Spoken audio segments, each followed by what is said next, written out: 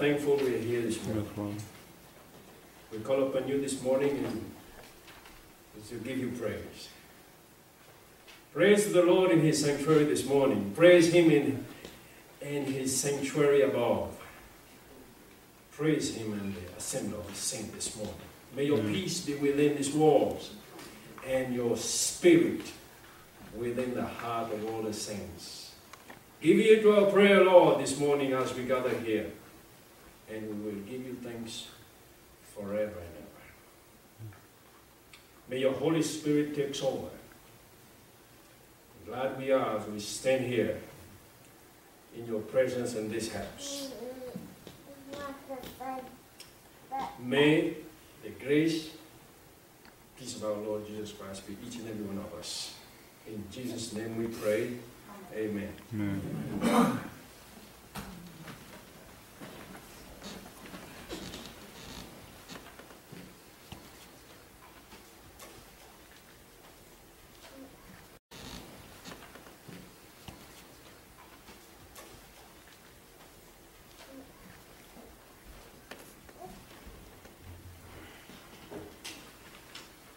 Good morning. Good morning. I'm missing a bunch of people today. I hope they're not all sick. I invite you to open your Bibles to the 9th Psalm. Psalm number 9.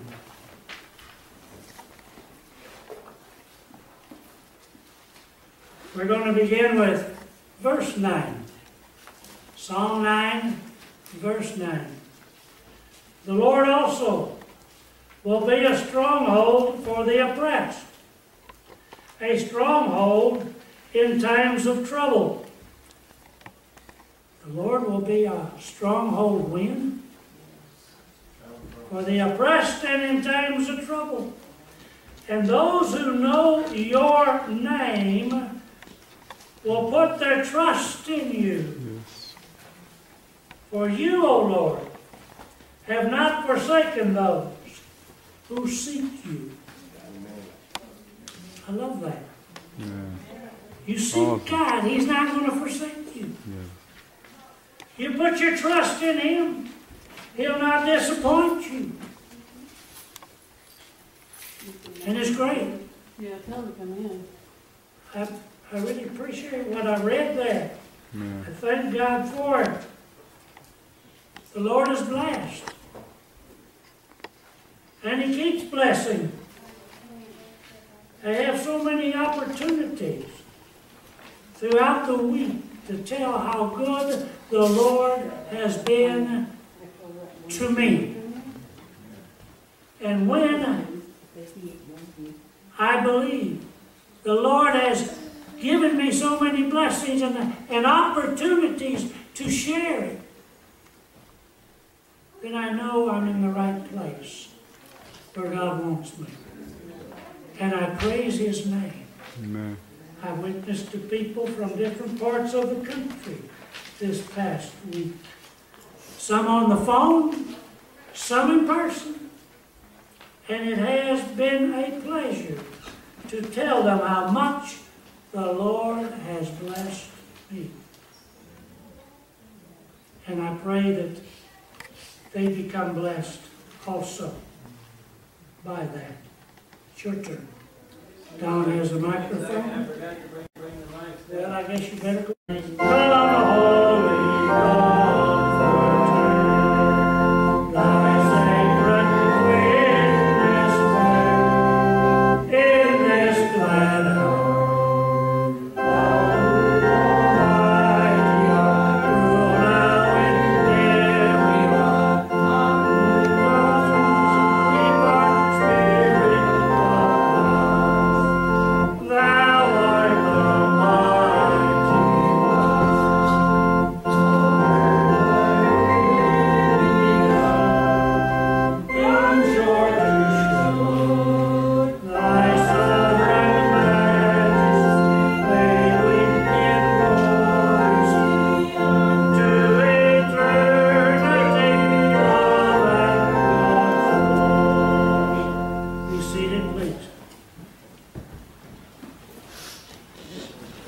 Scripture reading today is taken from Romans, the 7th chapter. Romans, the 7th chapter, and we will begin with verse 1. When you have found it, say amen. Romans 7.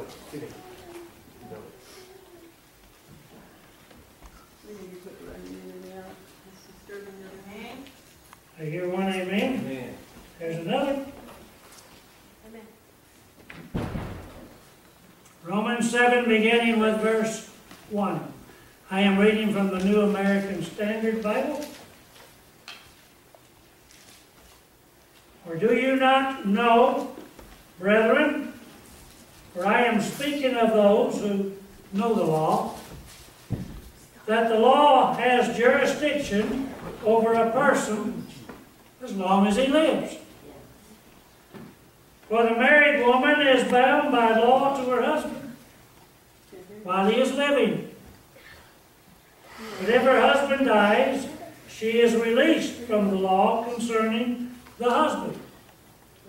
So then if while her husband is living, she is joined to another man, she shall be called an adulteress. But if her husband dies, she is free from the law, so that she is not an adulteress, though she is joined to another man. Therefore, my brethren, you also were made to die to the law through the body of Christ, so that you might be joined to another, to him who was raised from the dead, in order that we might bear fruit for God.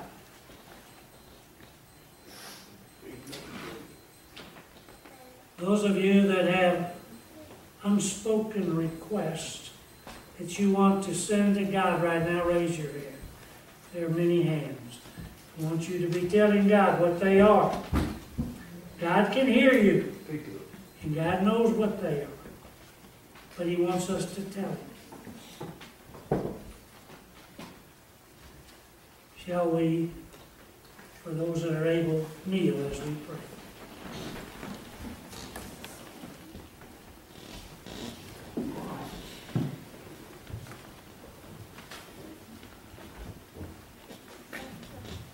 Our righteous Father, we're so thankful that we can come to you today on your holy day in your church as we meet together to praise your name. Father, we're so thankful that you have made it possible for us to worship you unmolested. And Lord, we pray that we'll continue in those freedoms.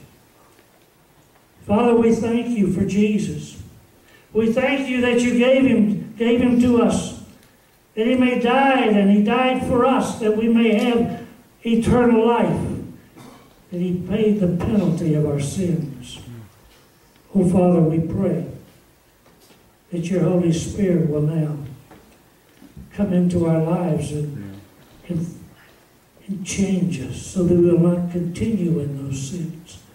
For we ask for forgiveness of those sins. And we ask for a life-changing experience day by day, moment by moment, as we yield to your will. Yeah. Lord, we pray that each hand that went up, along with that hand that went up to heaven to see, pointing to you that they have requests. Each person has needs. Some are personal. Some are concerning loved ones that do not know you. Other needs are so much sickness in this world and in this church. We ask that you will especially be with each one. There are those of our number that are not here. I do not know all, but we do know that there are some that are home because they're sick.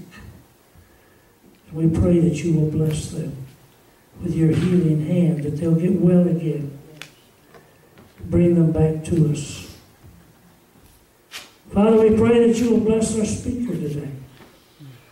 Anoint his lips with coals on the altar. Lord, we pray that the words he speaks, you'll be speaking through him, that a message will be your message, and that our hearts may be open to your will and your way, is our prayer in Christ's name.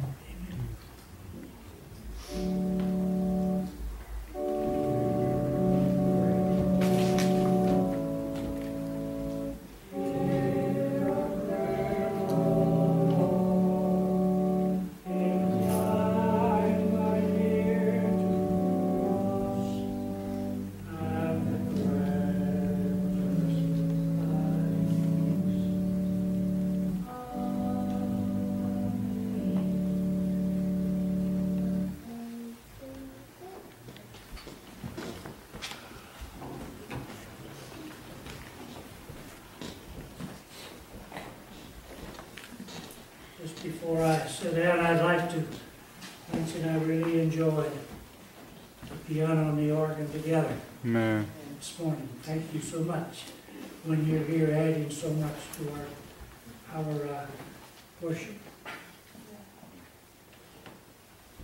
Well, we like to tell them every week.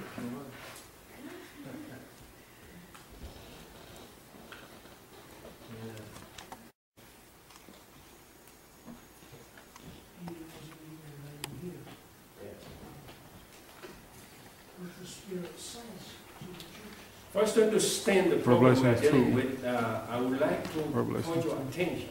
I'm not preaching the book of Revelation, but in every church of the 7 churches, there is a phrase that is repeated. You have a mic? Yeah, but I think Don needs to turn up the volume. Yeah, give me a little volume up there. He's using a portable mic. Maybe it's my ears.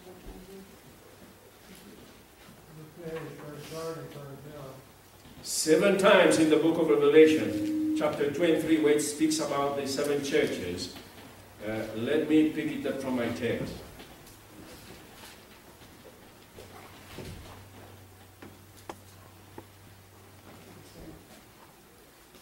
Turn with me in Revelation chapter 3. There are 4 churches in chapter 2 and 3 in chapter 3. Every time the messages to the churches ends, it ends with a phrase that says, "He who overcomes," or "he who has victory," or "victorious," shall in no way be injured by the second death. Revelation chapter 2, verse 11, for example. And as you go on, in all the 7 churches, let me read the last church of the Laodicean church. It goes like this. He says, "He who overcomes, I will grant him to sit beside me on my throne, Amen. as I myself overcame and sat down beside my Father on his throne." Now, this overcome thing caught my attention. Amen. And I asked a question. Overcome of what?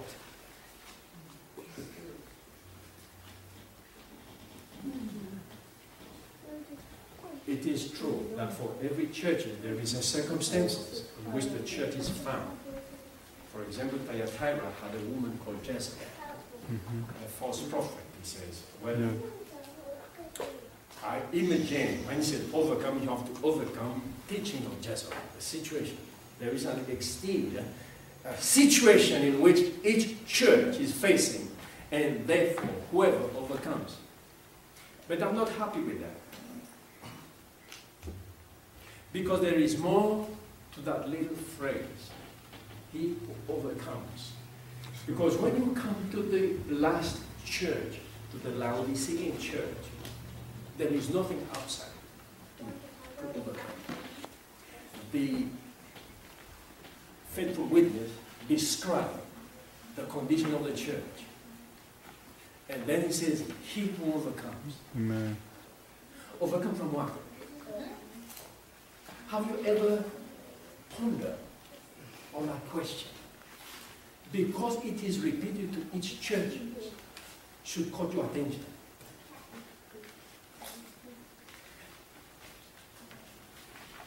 I guess to overcome lukewarmness. To overcome your lukewarmness. Because Laodicea was lukewarm, weren't they? Okay.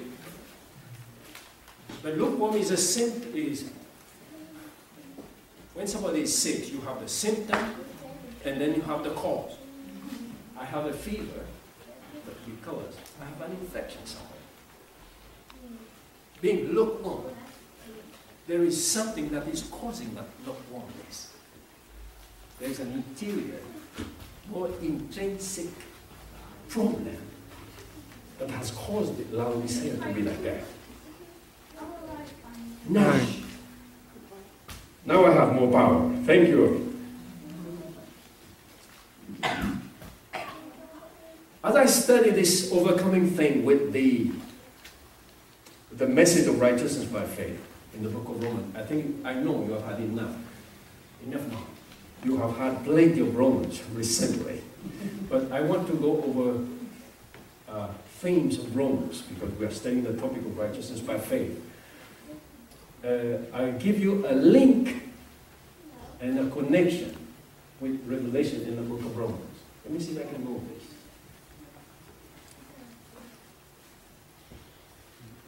Yes, sir. Wait a minute. Let me see if we can.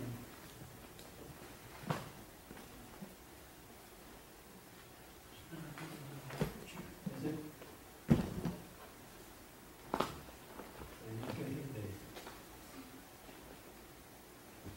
Right.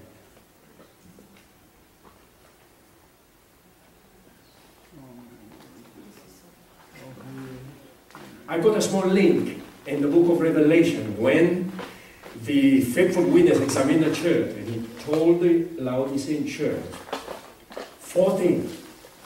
When he said you are rich, we don't need anything. We are okay. And he said, you don't know. You said you know, but he said, you don't know that you are miserable. And pitiless, naked, poor, naked, I said. I picked that first word, miserable, and find out that it is an intrinsic interior condition. What is this? Oh, wretched man, Romans 24.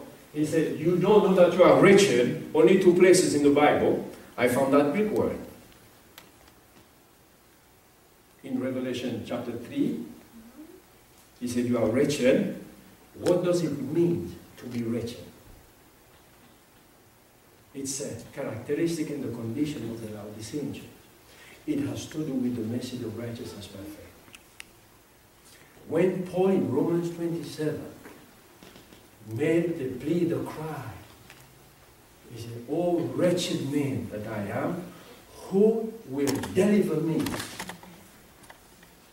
from the body of this day? Now, in Romans 7, there is a whole development of the problem of sin in relation to the law and grace, etc. This is what we are going to study this morning. Before we move to Romans 7, let me give you a synthesis, quickly, the big picture of the book of Romans, so that you can copy the message of Romans 7 and understand the cry of Paul about the intrinsic, interior, desperate human condition in which Christians are. And this is where you and I had to have victory. Because he has to overcome his wretchedness. He has to overcome his poverty. He has to overcome his pitifulness. He has to overcome the diagnosis that the faithful witness discovered in the church. And I pick Laodicea because it is closer to us. And we are proud to be Laodicea. We tell people that we are in the Laodicean dispensation. We are of that. Okay? The book of Romans is divided into 3 sections.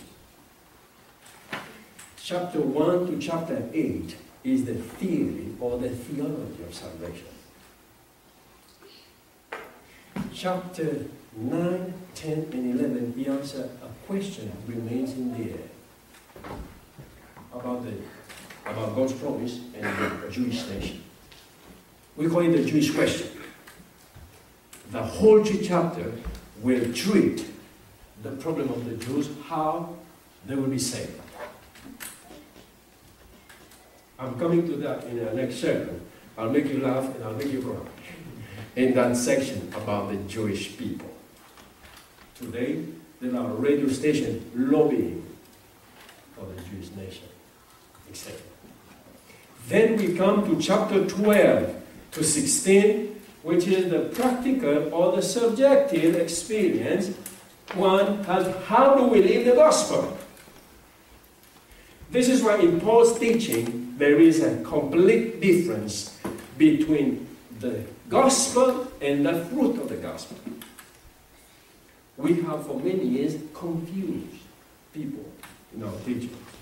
And we have thought that obedience is the gospel. What God is doing in me is the gospel. My victory in my life is the gospel. It will not save anybody. It is the result of the Holy Spirit in my life. It is the fruit of righteousness. Don't mix up the gospel and the fruit of the gospel. And Paul, in his majesty and his great book, makes the complete division between the two. This is why he put the Jewish question to separate the two. Therefore, when you preach in that section of the book of Romans, if I preach in Romans chapter 12, you will know that I'm going to teach about the subjective experience of salvation. Many preachers today are still preaching and breaking the pulpit, sounding the subjective experience that we need to live as the gospel. You click on YouTube, you see people telling their stories. So I'm going to preach the gospel, and he tells the stories how God, or what God is doing in their lives. Beautiful as it may be. Mark this. It is not the gospel. I can tell you stories what happened with me. Maybe it will encourage you a little bit. The gospel is what happened in Jesus. In Jesus, God saved, redeemed, and restored humanity as an objective fact in one man.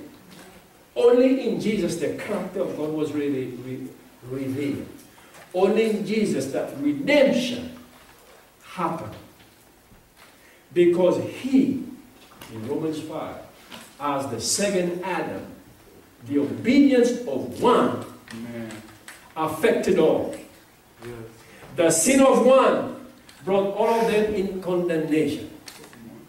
How one person affects all. Now, when Paul was converted, when he met Jesus, I said this morning, let me bring this in. It's very interesting. In Galatians, he said, after he met Christ in Damascus Road, what happened to Paul? He disappeared. Thanks to Galatians, he left that piece of information. He said, I went to Arabia. He's going to Arabia? What for? He wanted time off. I believe he went to the foot of Sinai. Because today we know that Sinai is in Saudi Arabia. He said it in the Bible. We have been looking for Sinai, don't they? In the Sinai Peninsula. All the maps in the Bible tell you where is Sinai. In the Sinai Peninsula. When Israel left Egypt, let me add this. The Sinai Peninsula was Egyptian territory. This is why Moses didn't want to stay in the Sinai Peninsula, we call it. He went all the way to the kingdom of But they were following God led them all the way. yes, God was leading them. Therefore, he said, I went to Arabia, and I think he climbed a mountain where God revealed his law to the children, to Moses and to the children of Israel. Because he had received the revelation of Jesus Christ. He took time out to rethink. Everything changed now. If Jesus is the promised Messiah, everything changed. So he left his religion. He left Judaism to rethink the gospel. God called him to preach to the Gentiles. This is why the apostle called him at one time. He said, we would like to hear what you are preaching. Apparently, you're making a strange sound. He said, the gospel I'm preaching, I didn't go to Jerusalem. I never met the apostle. I received by a revelation. Jesus himself revealed and taught him where? In those 3 years he spent in the Arabian desert. Most probably he went in the cave where Elijah was. And look at the walls of the cave. Many have gone through there. So he went back on the steps of these great men of God, Moses, Elijah, with thinking. And he came back with one doctrine. We can call it the in Christ motive. He explains, or the intention of God in Christ.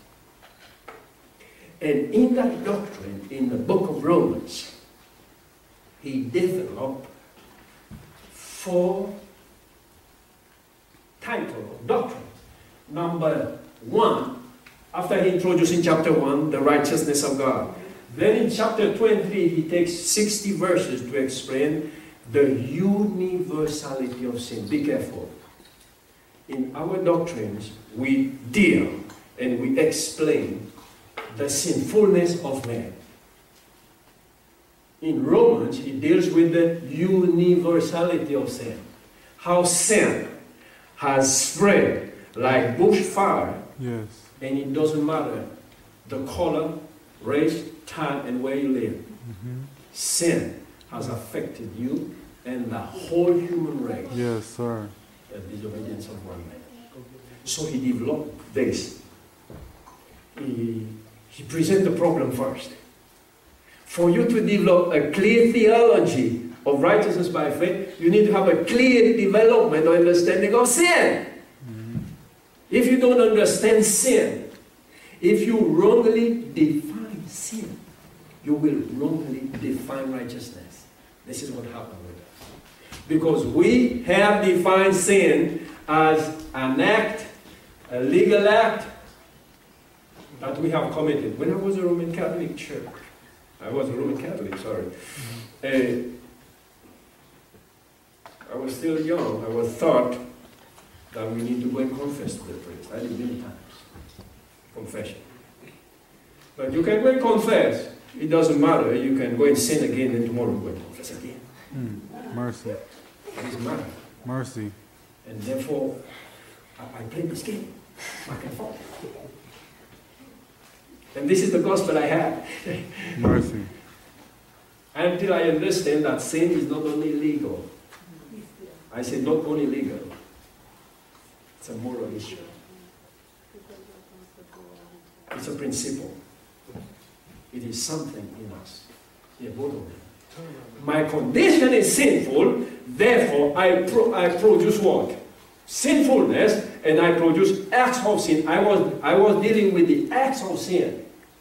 When I found the gospel, it talks about the principle of sin. The law of sin. Therefore, what we have here, he develops his theology of sin.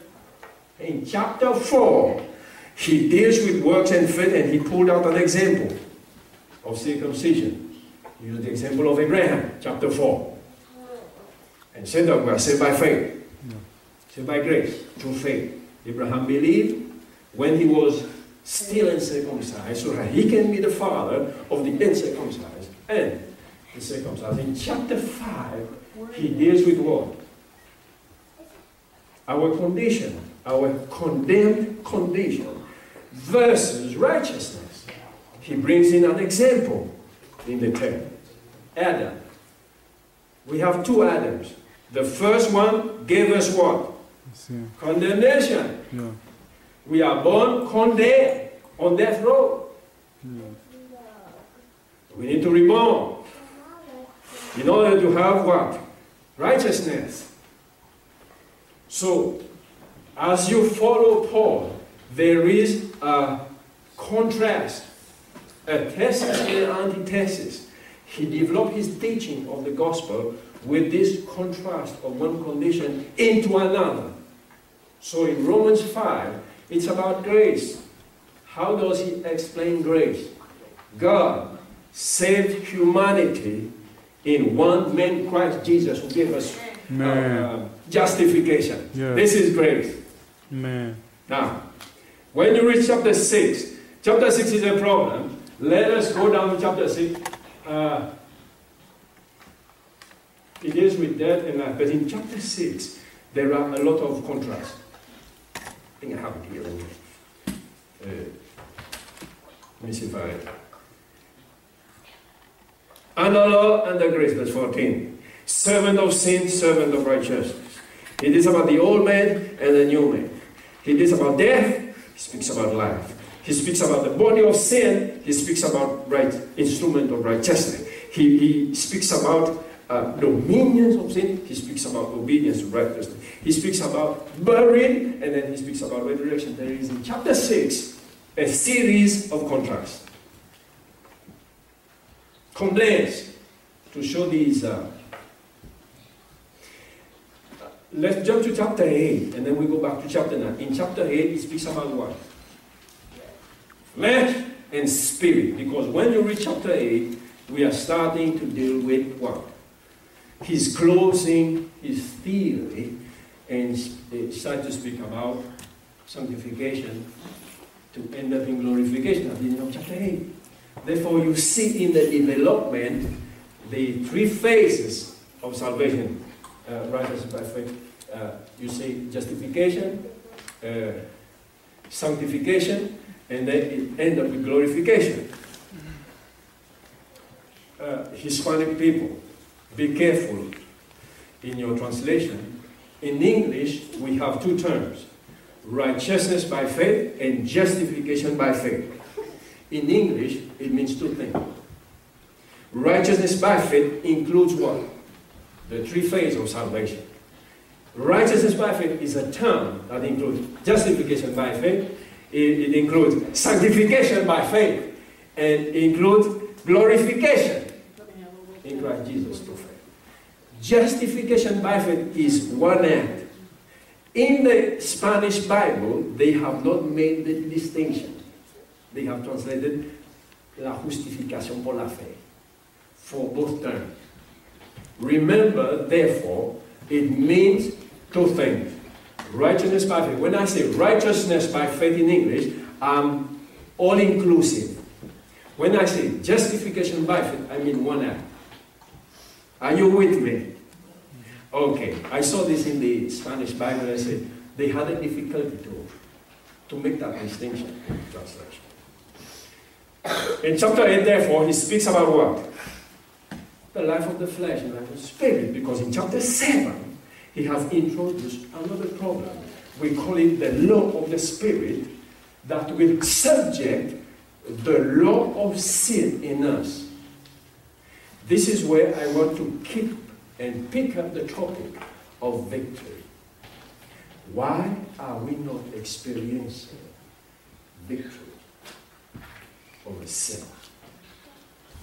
We are dealing with the act of sin, we are not dealing with the principles and the law of sin.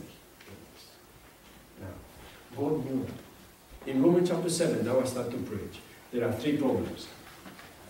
The first problem is in verse 4.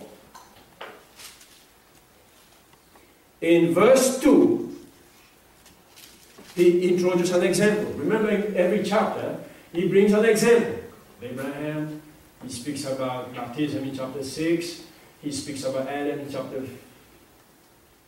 5. He speaks about baptism in chapter 6. And in chapter 7, he brings the example of marriage. Remember, he's using marriage as an example. He's not talking about divorce and people getting remarried or whatsoever. He uses that example he used marriage as an example to explain how we are free from the law. In chapter 6, he said we are free from sin. In chapter 7, we are free from the law. Now, follow this. What does he say in verse 4?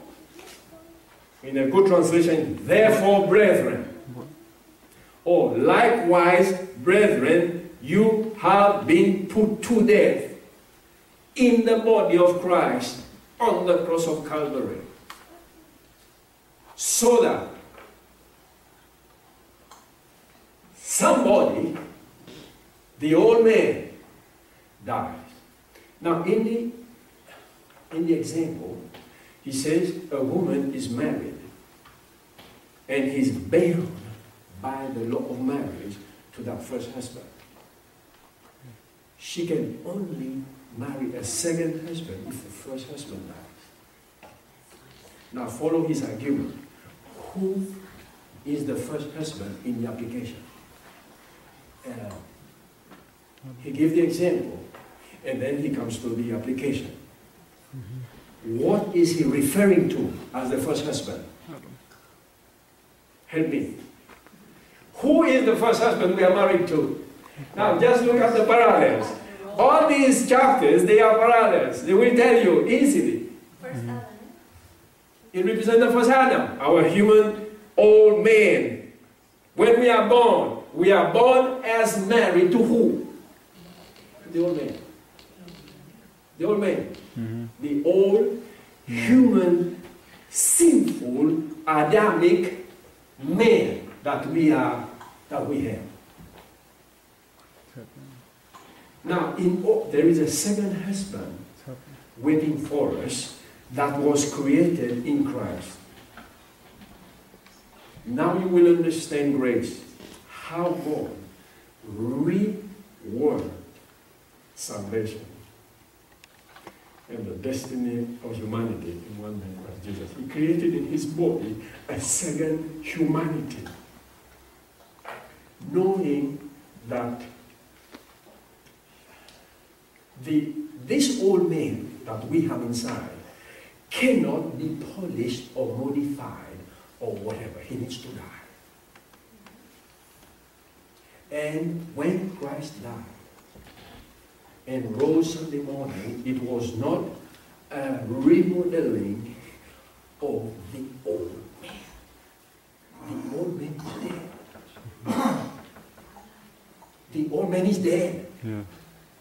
When Christ rose again, it is not a resurrection of the old man. Everything is new. Man. In the resurrection. This is why I say sometimes people don't understand me. I say the Christ who resurrected is not the same Christ who died. It is in that sense. He crucified and put to death the first husband. Because Christ took upon himself what? Death. Yes. He became sin. Yes. He became sin. He assumed something that was not his. Yes. He assumed it on himself. Man. This is why he said, I also have victory. You will have victory just like I have. Christ had victory over the issue when he picked up the sinful human nature and went on the cross. This was the whole struggle in the garden. He lived 3.5 years, but when he walked in that garden, when he decided to go to Calvary, it was a struggle. It was a battle. A victory to win. Now, Likewise, brethren, you have been put to death, in verse 4. Now, remember this truth. When somebody is converted, the first husband is dead. Yes. This one in chapter 6 says, when you were baptized in Christ. And when you came out as a new person. The same thing is repeated in chapter 7. Now, the first difficulty is to identify the first husband and the second husband. The first husband, therefore, under law. And remember, in chapter 7, he deals with under law and the grace. He deals with the law, in fact. How man is released from that condition under law. Yeah. To be put under grace.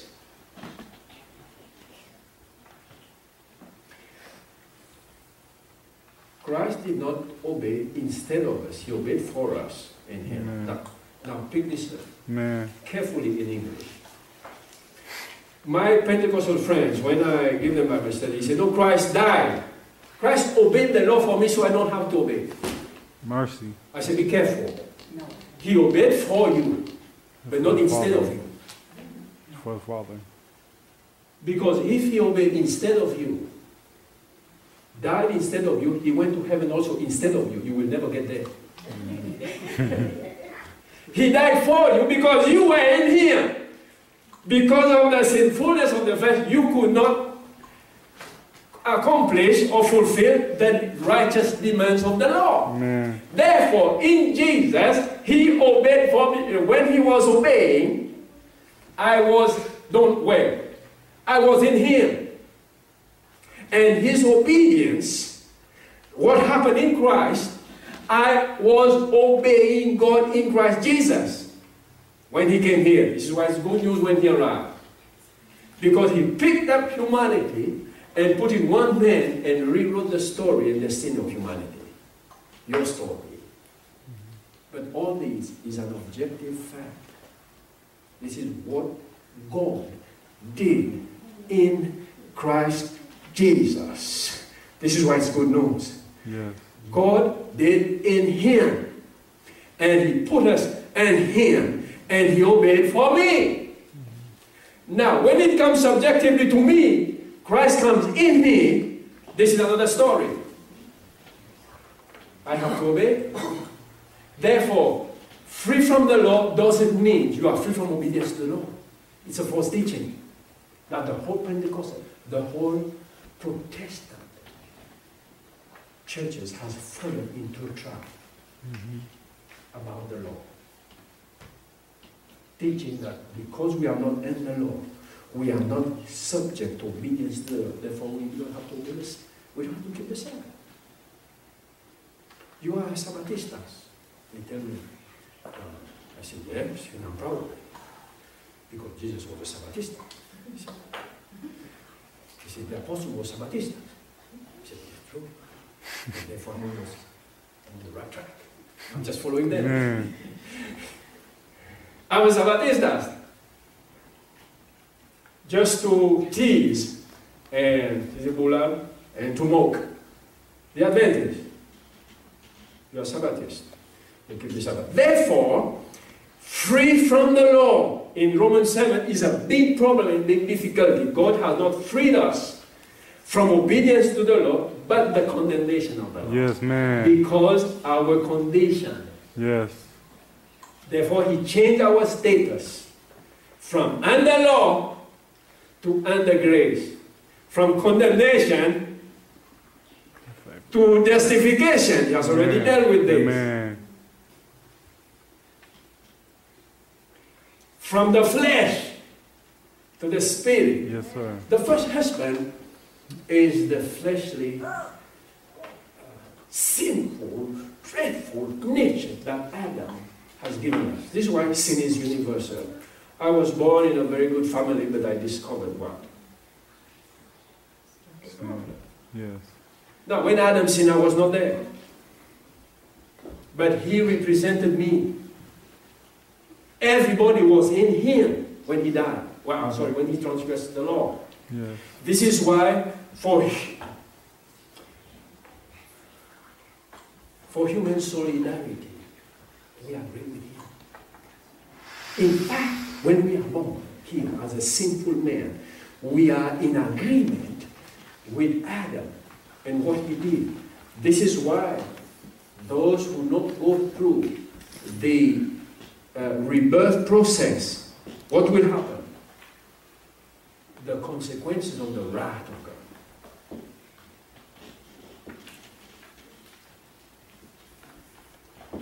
The second difficulty in the chapter 7, Paul makes a declaration further down in the text. He says, when, I think it's verse 12. He said, when one time I lived, read the text. I think it's 11. Romans 7.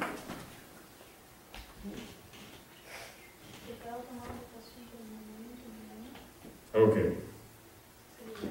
Verse 6. But now we are discharged from the law to live in the newness of life in obedience to God. This is the end of verses. What then do we conclude? Is the law identical to sin? Certainly not. Nevertheless, if it had not been for the law, I should not have recognized sin or have known its meaning, for I would not have known about covetousness if the law had not said, you shall not covet and have an evil desire for themselves. Exactly. But sin, verse 8, finding opportunity in the commandments, we just mentioned, the 10th, the last commandment of covetousness he mentioned above. Got a hold on me and arise and stimulate all kinds of forbidden desire, for without law sin is dead. I once was alive, but quit apart from and consciousness of the law.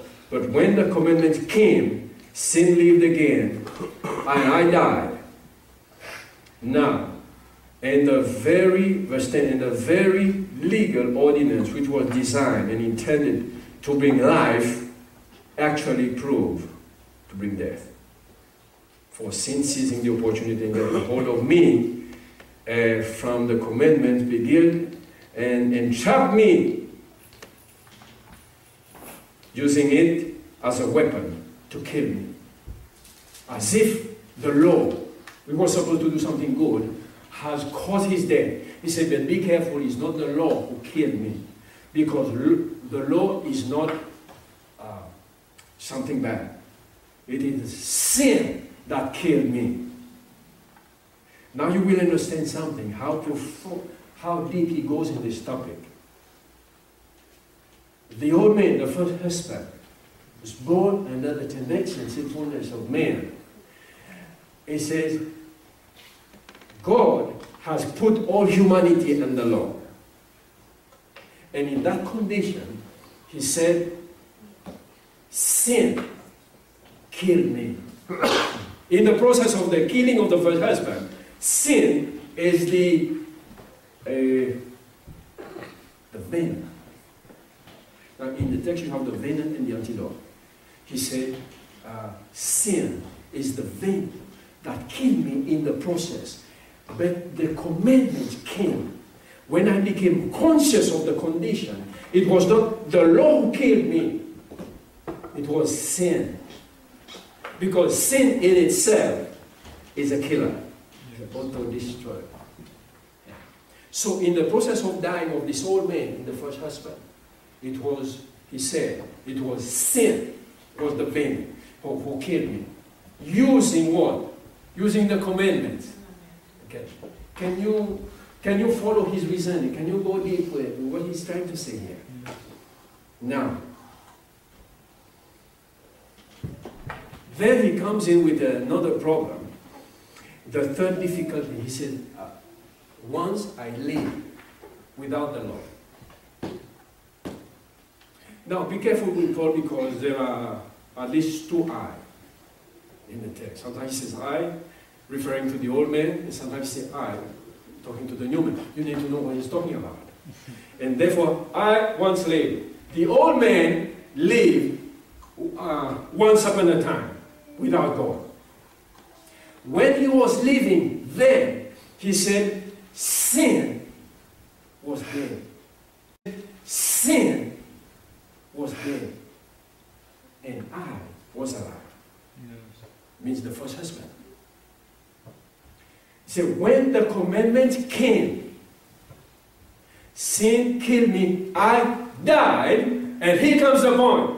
And sin came alive in me, in the body of this day. Now you will understand what is happening here, folks.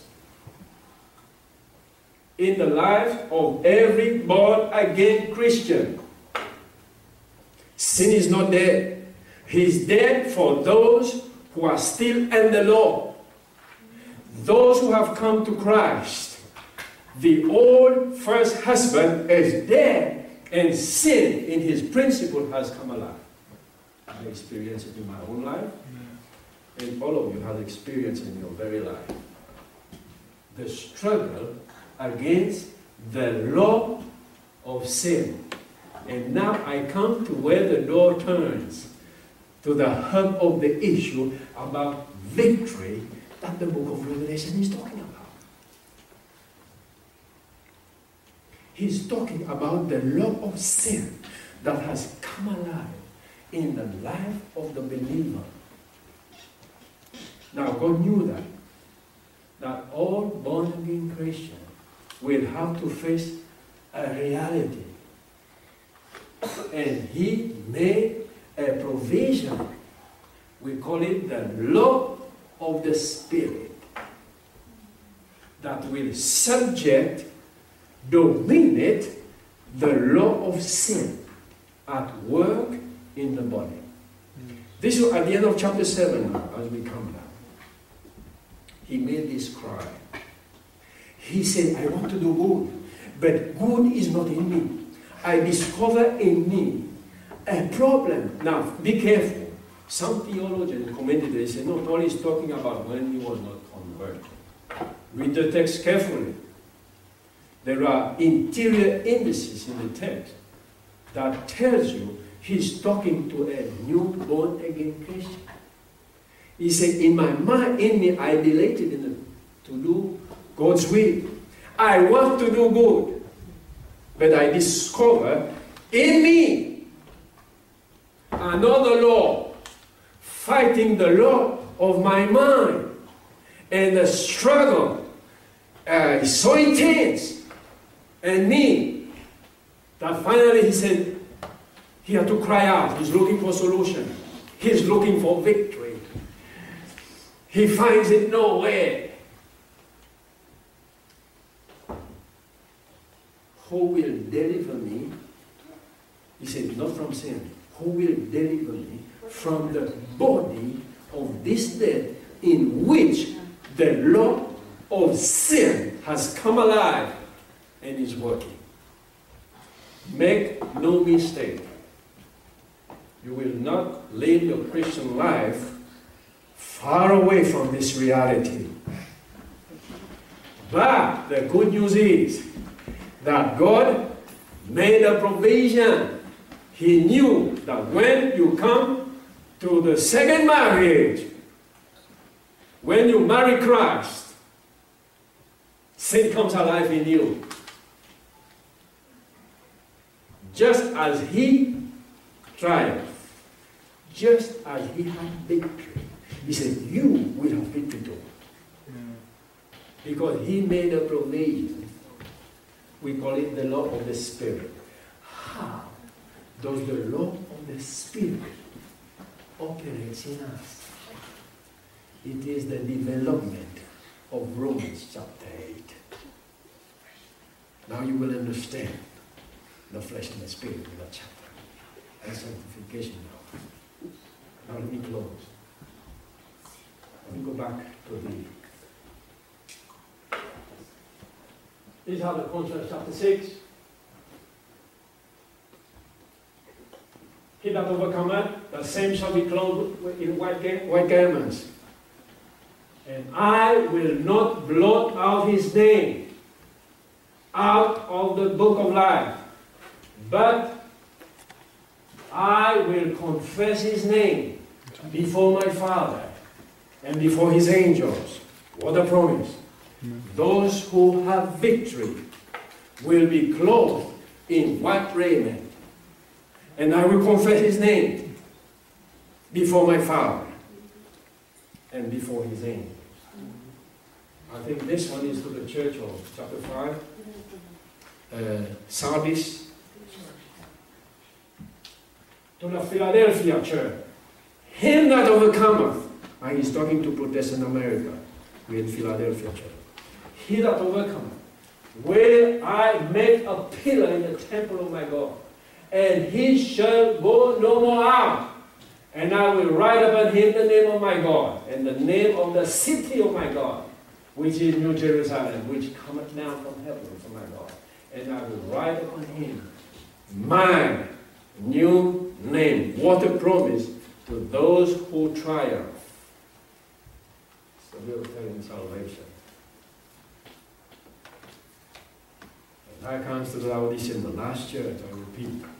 To him that overcometh, and we are dealing with those who are struggling with those wretches, those whose sin has come alive in his life. He said, those who overcome through the law of the Spirit, through the power of the Spirit, and subject the law of sin in your life.